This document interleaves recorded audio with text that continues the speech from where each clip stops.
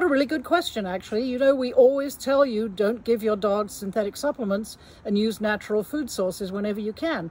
And this question is whether you can give pistachios if you want to give your dog melatonin. And in theory, that could be a really good idea because there's some research by the Louisiana State University in conjunction with the Pistachio Growers Association that says pistachios actually have more melatonin than most foods. So why would you want to give your dog melatonin in the first place? Well, it's a natural hormone. Your dog actually does produce it. It's produced by the pineal gland, but not everybody has enough. And melatonin is something that can help regulate the sleep-wake cycle. So a lot of people take it for insomnia.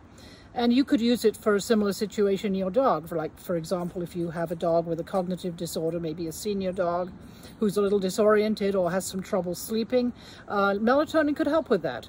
It can also help with anxiety. You can give it for fear of storms or fireworks. And dermatologists prescribe it for hair loss, alopecia. Not a problem I have, but quite a few dogs do, and it can be quite helpful. So melatonin is a good thing to use in some cases. There are some foods you can give your dog that help stimulate natural melatonin production.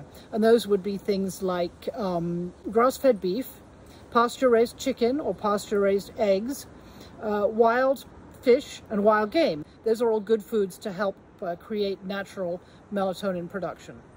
But what about pistachios? Because they do have melatonin. Well, not really a great idea, unfortunately. Like all nuts, pistachios are pretty high in fat, so they can be a little hard to digest for your dog. For a smaller dog, they could even be a choking hazard because they're pretty crunchy. And if your dog just chomps and swallows, they could get it stuck in their throat. But actually, there are some other more serious risks, and one of them is aflatoxin mold. And that's a toxic mold. You've probably heard us talk about aflatoxins in peanuts, and that's why we don't advise giving your dog peanuts or peanut butter.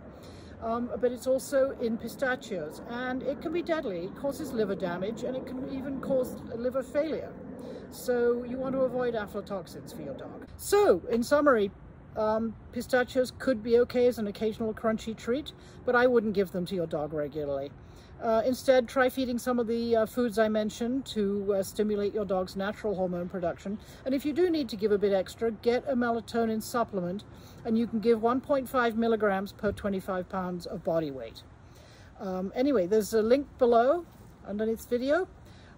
Check out the link and read more about melatonin. And of course, if you like this video, please like, share, and subscribe.